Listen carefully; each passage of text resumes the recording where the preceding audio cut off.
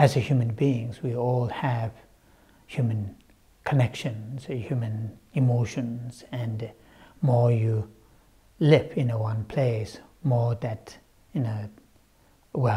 better established and better connections and deeper connections. So I have many good friends in London, and I know the city relatively well. The place where I'm going back to India, although that is the monastery where I was or had all my education, but it is now very different in terms of the size, in terms of the facilities, and now my role would be not as a student but as an abbot. So all this together, my emotion is, my feeling is very much mixed. On the one hand, it is great honor to go to the monastery and to be the abbot. On the other hand, it is very, very heavy responsibility, big responsibility, and also leaving the place where I've been here now last 20-something years, and there are many, the good things that I'd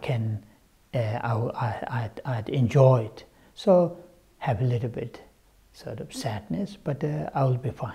Of course, traditionally or originally, these abbots are selected, chosen by a group of monks for them to give teachings, give precepts, and so forth.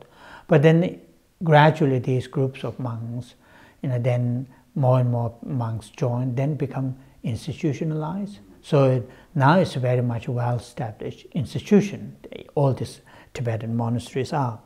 So therefore, now the abbot role is more to run the monastery, more like the head of the administration, although there are some spiritual, what you call the responsibility, but very much mainly the head of the administration. So yeah, which I don't have any experience.